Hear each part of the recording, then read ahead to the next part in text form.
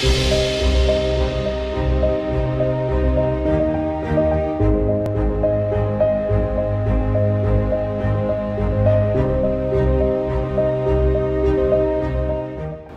good morning. We are at the ESCRS 2017 conference, and this time presenting once again the Compass disruptive technology from Centerville.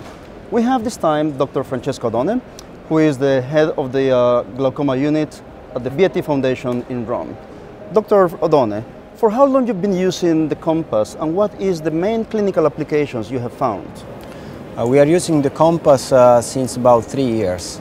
And we are using it mainly to monitor and to diagnose glaucomatous patients. In your opinion, what are the most important characteristics of the Compass in your clinical practice? Compass is a new technology. It is an automated fundus perimeter. The most interesting features are represented by the compensative retinal tracking, by the possibility of having in combination functional and structural information, automatically acquired stereophotography. A retinal landmark tracking is a new concept in perimetry.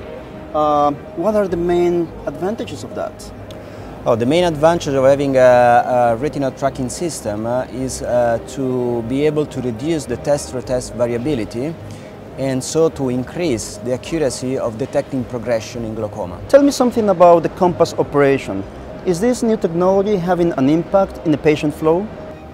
Yes, actually, it has an impact both on the operator side and on the patient side, because Compass perimeter is almost completely automatic.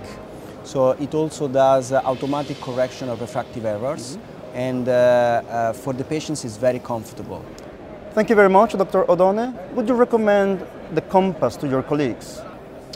Yes, I believe that this technology might not be the future of glaucoma care. Thank you very much.